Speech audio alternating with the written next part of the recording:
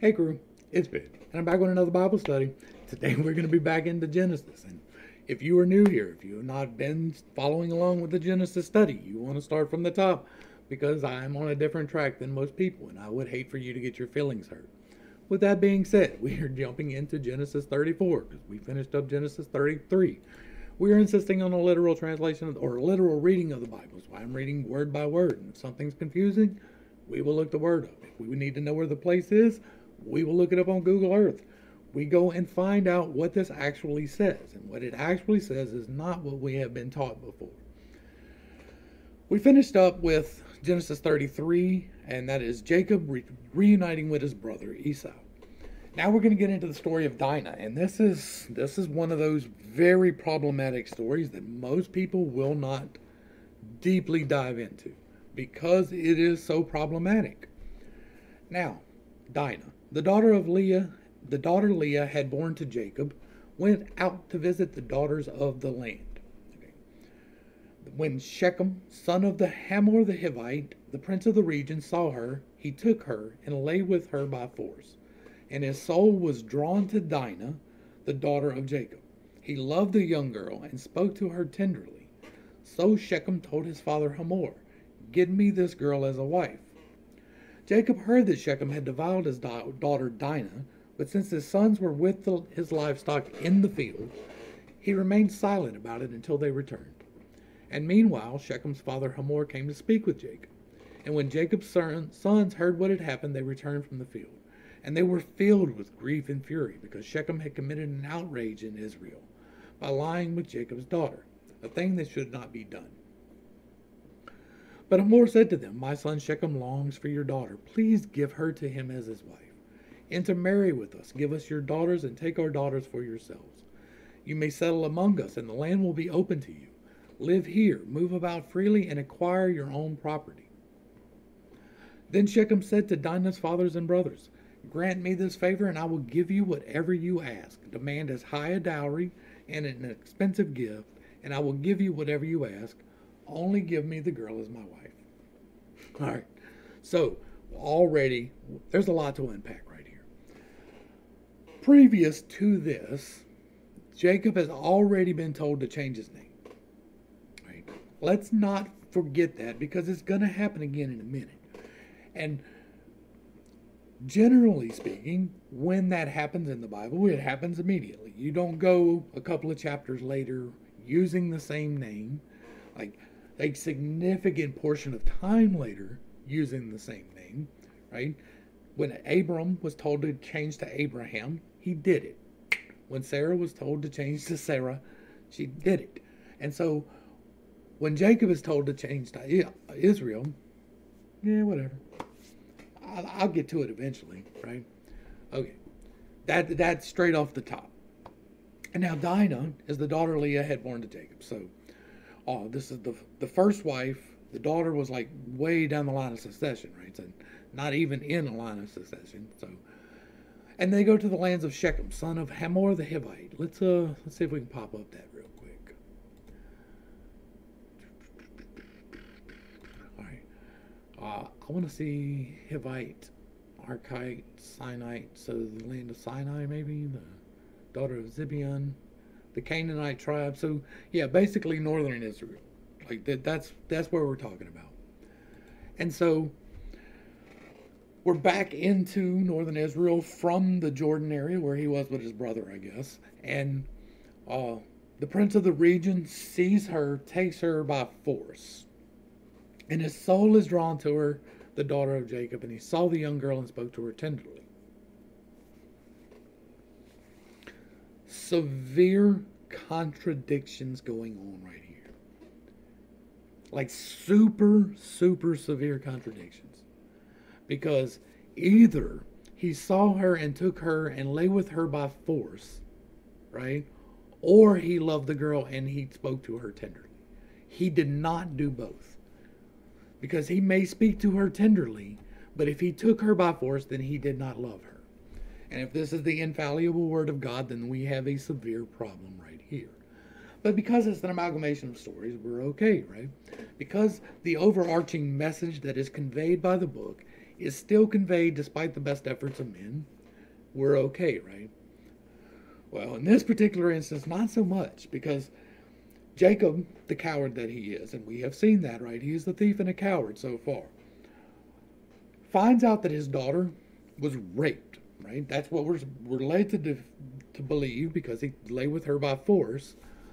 And so he finds out that his daughter Dinah was defiled.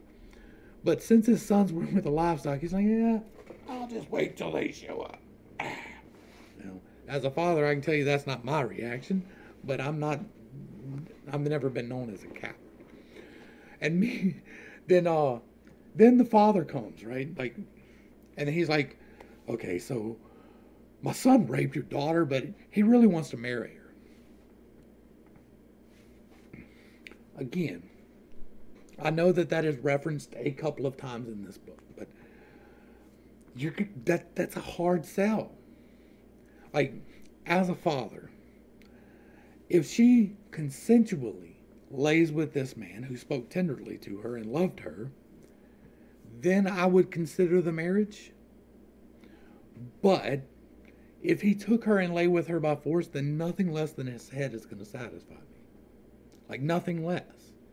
And that's just all there is to that. Now, that is anecdotally, right? That is me speaking as me. But I can't think that God cares any less for his daughters than I do. I can't imagine that. And so I'm more inclined to believe, from the context of this, that what actually happened here was a consensual relationship that they didn't know about, and either, as is, I hate to say prone to happen, because it's not really like the most common, but it is common enough that once the consensual relationship was found out, then all of a sudden it became a by-force situation. I'm not inclined to overlook that possibility. And so the fact that he shows up and he's like, look, he really wants to marry her, makes me think that it was a consensual relationship that got found out. And then Jacob just got mad because he didn't know, and it was outside of his control. And that is how men react to things outside of their control, is they tend to get angry. And so he got angry, but it wasn't necessarily a forced, non-consensual situation, right? But his anger could have provoked her to say that it was. And it's definitely recorded that it was. And the brothers heard that it had been done, and they were filled with grief and fury and hurried home, as you would expect if it was by force, right? But the father-in-law comes and says, grant me this favor and I'll give you whatever you ask. Come and intermarry with our families, right? That's not something that, it just doesn't mesh for a non-consensual situation. Like, especially in a culture where honor is held so highly, right? Now, I don't doubt that the virtue problem was a problem culturally here. The fact that she had lain with a man was probably a severe problem. I just find it hard to believe that it's going to be this situation where, okay, my son non-consensually aggravated upon your daughter, but you know what? Yeah, y'all just come and marry with us and party with us and chill with us. Like, that just doesn't mesh. Like, we're not going to have that relationship past that point. You're not even going to be able to bring that to me. Right? You're going to come to me with that, and I'm going to get mad at you now, not just your son. All right, so, and then we get into some really problematic stuff, right?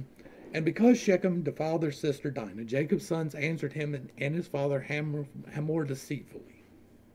We cannot do such a thing, they said. To give our sister to an uncircumcised man would be a disgrace to us. We will consent to this on one condition, that you become circumcised like us, every one of your males.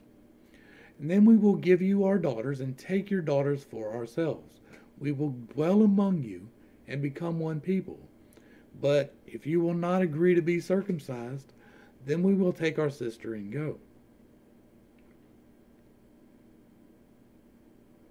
Do you know what the problem is here? Like, one of the problems is that the circumcision hasn't been given yet. That doesn't come in until later. We're going to get into that, but we're not there yet, right?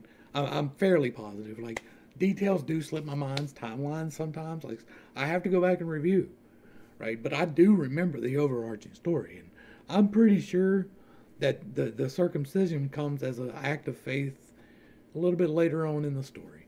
And so, yeah, I'm pretty sure we haven't seen that with Isaac. We haven't seen that with Abraham. We have not seen that with Noah for sure.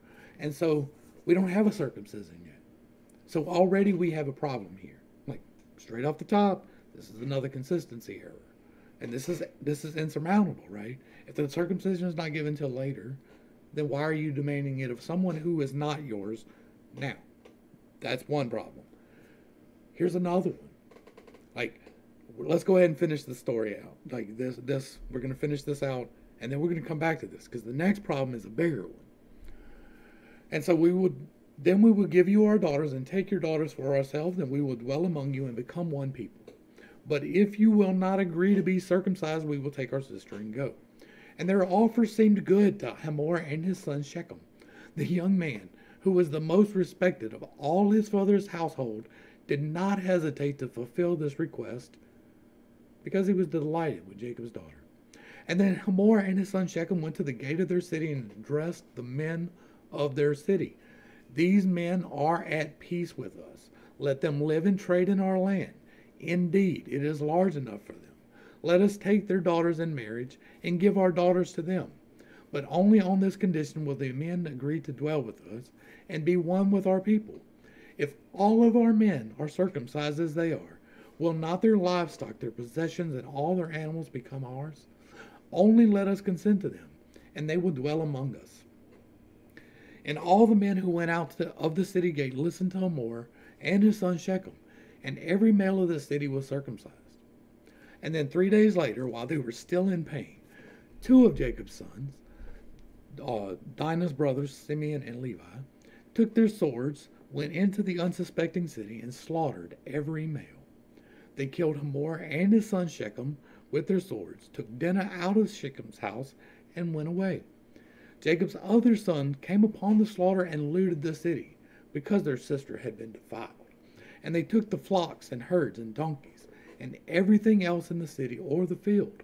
They carried off all of their possessions, and women and children, and plundered everything in their houses. And then Jacob said to Simeon and Levi, "You have brought trouble onto me by making me a stench to the Canaanites and Perizzites, the people of this land. We are few in number. If they unite against me and attack me, I and my household will be destroyed."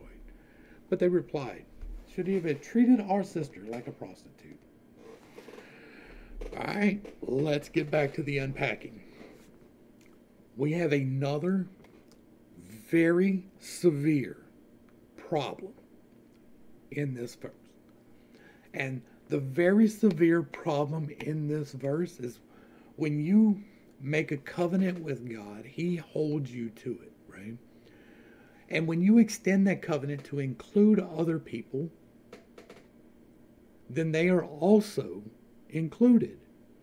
And so if you extend to them the covenant of the circumcision, which was not a thing yet, but it will be a thing eventually, and this is the amalgamation, so it's okay, but if you give to them the covenant of God's blessing due to the circumcision, and you agree to live in peace and intermarry and commingle, and you betray your oath, there is a problem. You no longer can be blessed by God until the repentance happens. Until you change, God cannot give you good things for being an oath breaker. It is inconsistent with Him. All the way, when He makes a covenant, He is true. if you have extended his covenant to include others, he will too. And so, if you betray that extension, then you are damned. Not just like a little bit, but like you are anathema at that point. You are like pork becomes. Like that is what you are. If somebody touches you, they have to cleanse themselves. Because you are an oath breaker. And this is 11 oath breakers. Right? 2 of them, the most egregious, Simeon and Levi. Because what do? They go in and kill everybody while they're injured from taking the oath to God. That is especially accursed. And you're telling me that this is the houses that are chosen to be the priests. We've got a problem. Now, I know that this is going to be seriously wrong for some people and that y'all are going to be mad at me. But don't be mad at me for reading the book. Don't be mad at me for holding the people involved to the standard of the one they are supposed to serve. Like they're telling us that they are the servants of the one true God and their way is the way. And their way here is to say, okay, I'm going to be duplicitous with you. I'm going to agree to this and then betray my oath and kill you while you are unable to protect yourself.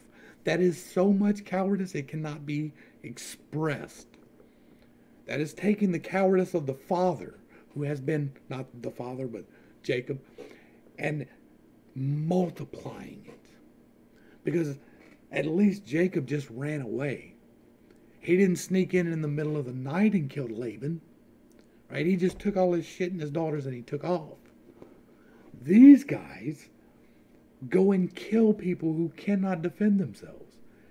And then steal all their stuff and say, well, what did you expect? My sister willingly slept with you. And if you don't believe even now that happened, where's it at? Right here.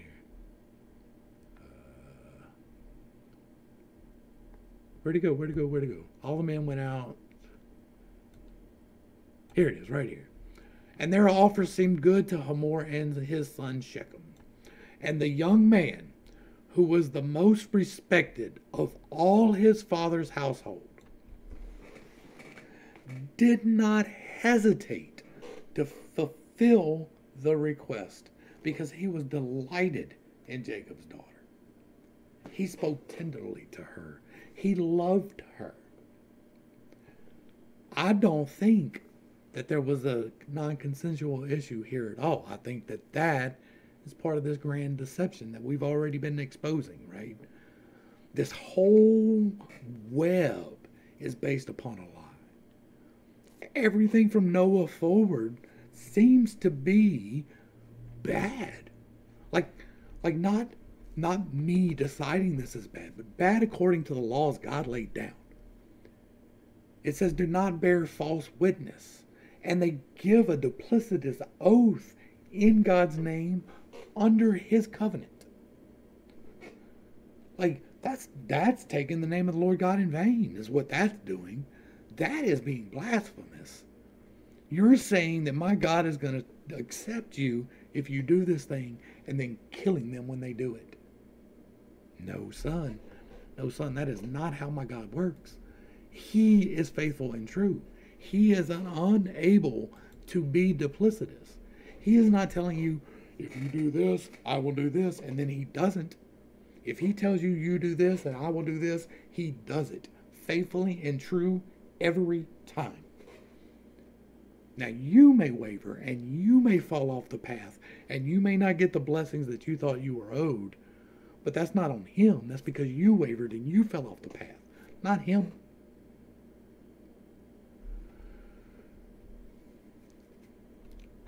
What we got here, though? We're going to go ahead and do 35 because it's short. I think we hit everything we needed to here. Like, this is a severe severe contradiction in doctrinal reasoning. Like, what happened in Genesis 34 is a travesty. And if it was not recorded and apologized for so many times, people would look at if you came across this story, right?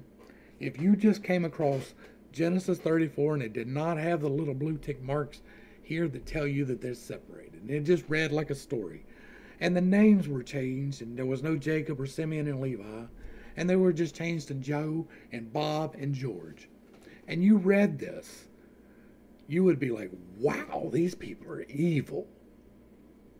You would. Because what they did was completely evil. Now, if she was actually raped and they were righteous in their anger and they went in there and they handled God's business, that's one thing, right? That is a whole different issue. But that is not what happened. That is not what they told us happened. And if you read this, you can tell what really happened if you have the slightest bit of discernment. And like, I pray for discernment every day. So, and if I'm wrong, I will accept correction. I ask him for correction every day. If I am wrong, correct me. But he doesn't. He blesses me instead. So, Genesis 35. Jacob returns to Bethel. Now, at this point, he just, his sons, just his sons, he wasn't involved at all, right? His sons have decided that they're going to kill everybody. And so now there's problems. And then God said to Jacob, arise and go up to Bethel and settle there.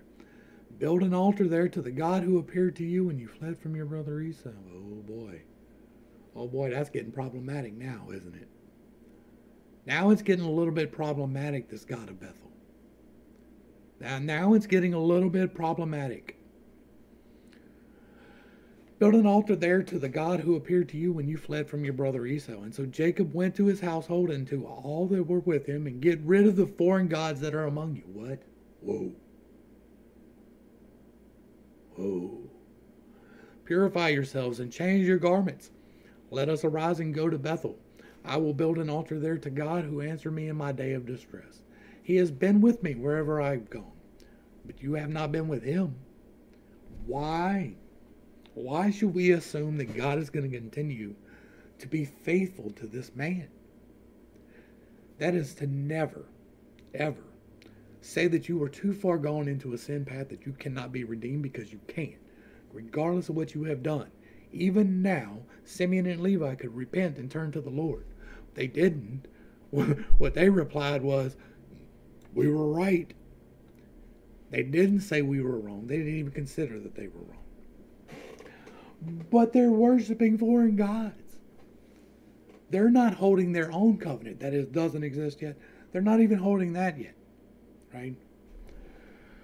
Arise and let us go to Bethel and build an altar to God who answered me in my day of distress. He has been with me wherever I have gone. But he hasn't. Like, if you... Blessings can come from the alternative source as well. Right? The enemy can bless you with things that mimic the blessings of God. But they always have an undercurrent, right? When you're being blessed by the wrong one, you're being blessed, and there's a fear that you're going to lose it. Or there's a pride in the accomplishment that you have, and that it's just going to disappear. There's always an undercurrent of one of those sins that keeps you a little bit fearful that it's all going to go away, because you know that it wasn't given to you by the one true God. It was given to you for the wrong reasons. These people like Sam Smith who are going out here and they are doing literal worship of the enemy, right? They're getting blessed by that, but they know in their mind that at the snap of a finger, it can be gone, because those blessings are not the true blessings of God. They are the blessings of the enemy, and they are as tenuous as this world is. Jacob has been blessed by the wrong one. He has been given gifts and blessed by the wrong faction. Abram was blessed by the wrong faction. These are not good people who are not even trying to be good. They're not striving for God at all. They're saying the right words. I worship God. They say that, but they do not mimic that in their actions. His sons, he says, he has been with me wherever I've gone. And then right after he tells them to get rid of these gods. Well, if he is with you wherever you have gone, then these gods are not with you. They're not in your household. There's none to get rid of. And so they gave Jacob all their foreign gods and all their earrings, and Jacob buried them under the oak near Shechem. And as they set out, a terror from God fell over the surrounding cities, so that he did not pursue Jacob's sons. And so Jacob and everyone with him arrived in Luz, that is Bethel, in the land of Canaan. And there Jacob built an altar, and he called that place El Bethel, because it was there that God revealed himself to Jacob as he fled from his brother. Okay, now, consistency. When this book was put together, it was an oral tradition. And there were a whole bunch of stories, right? Even in the best possible consideration that they were traditional stories passed down word for word from the time of Adam until the time of Moses. And that it was a true and faithful representation of it, right? Regardless, you're going to have some inconsistencies that pop up in different tribes, in different areas, or wherever. This is some of that.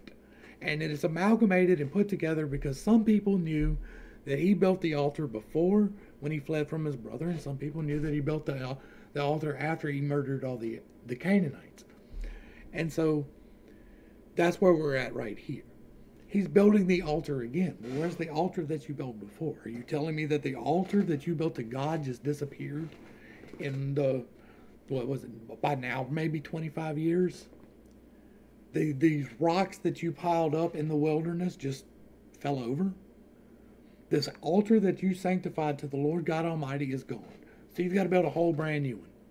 And you've got to consecrate it in the same name all over again. No. This is an amalgamation, and that's okay, as long as we bear that in mind and understand that this is not the literal, word for word, how everything happened. But it is a very good general overview of what happened, and it is a good clue into the mindset, right? These are the things that they're bragging about. This is the history that they are the most proud of. When they write this down and they tell you that they deceitfully tricked and murdered defenseless men, they're not ashamed of that. That's a myth story of heroism. Because they justified it to you. They told you it was rape. It's okay. And so Jacob gave all their foreign gods and all their earrings, and Jacob buried them under the oak. Now it's interesting that he buried them under an oak, because if you don't know, in paganism, oak is a strong tree.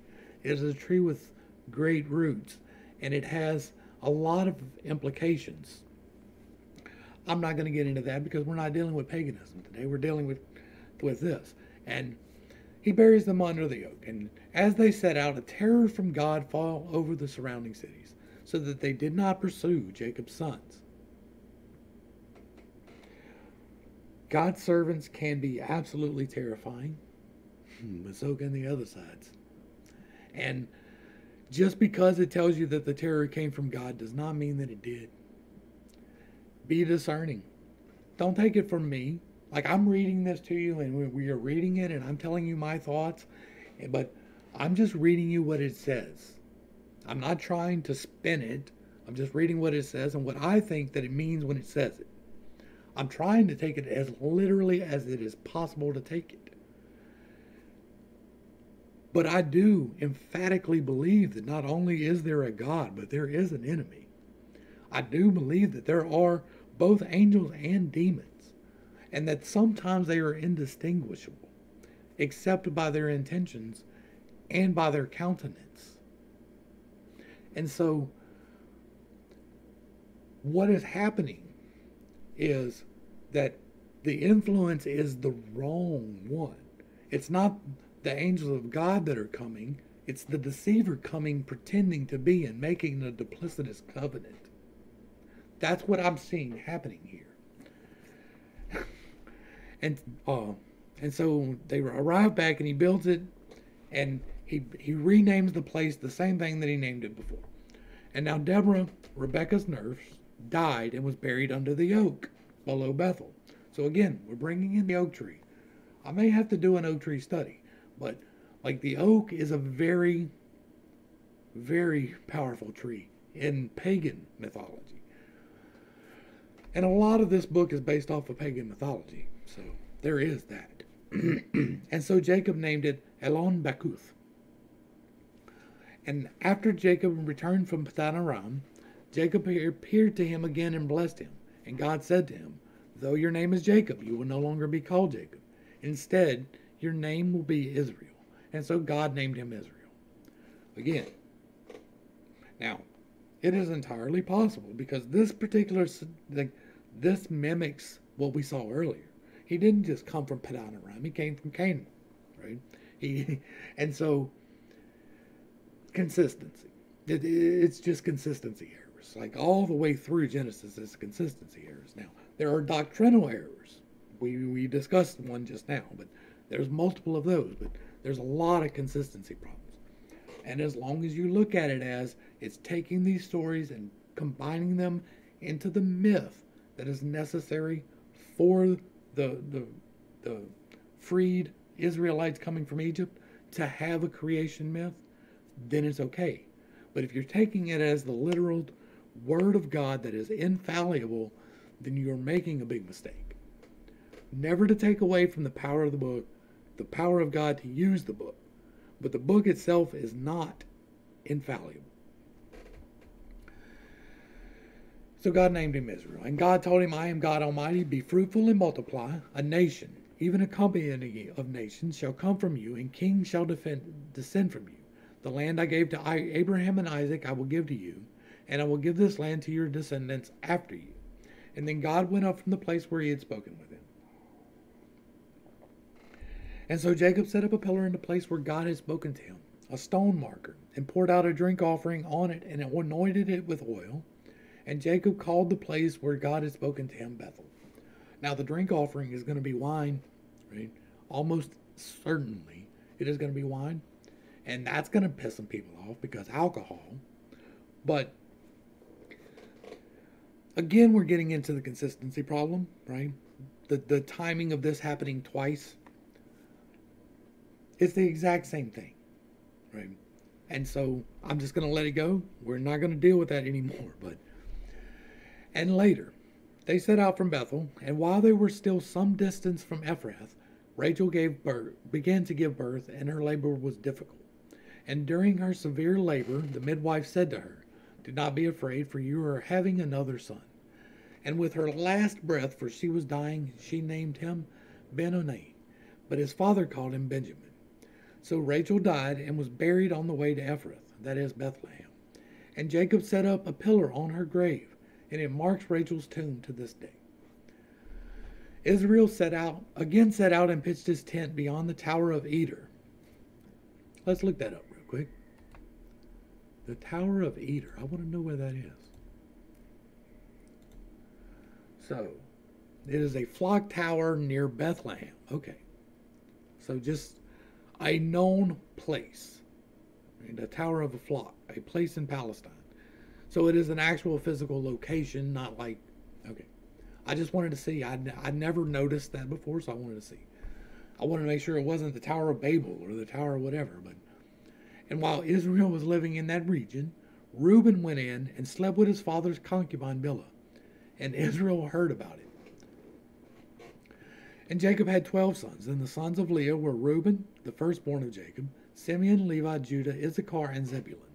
The sons of Rachel were Joseph and Benjamin. The sons of Rachel's maidservant were Bilhah, were Dan and Naphtali. And the sons of Leah's maidservant, Zilpah, were Gad and Asher. These are the sons of Jacob, not Israel, who were born to him in Padan Aram. And Jacob returned to his father Isaac at Mamre, near Kireth Arba, that is Hebron. And Abram and Isaac had stayed. And Isaac lived 180 years, and then he breathed his last and died, and was gathered to his people, old and full of years. And his sons Esau and Jacob buried him. Not Esau and Isaac, or not Esau and Israel, Esau and Jacob. Again, we're getting into the consistency problem, right? If he has Israel now, then he should be Israel now. He has been named Israel twice. From now on, he should be Israel. There should be no further reference to Jacob. But it's a consistency problem.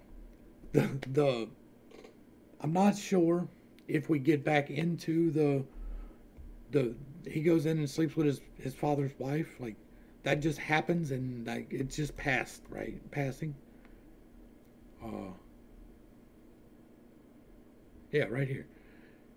He sets out and pitches his tent, and while he's there, Reuben goes in and sleeps with his father's wife. Or maidservant, concubine. It's not his wife. But we're going to go ahead and start wrapping this up. But I'm just trying to show consistency errors. There are doctrinal errors, absolutely. But even in Genesis, like most of the doctrine that is coming is not set up. Like before Noah, there was no meat. You were not given meat to eat. So why was there a meat sacrifice? Prior to, right? Cain and Abel, there was a meat sacrifice.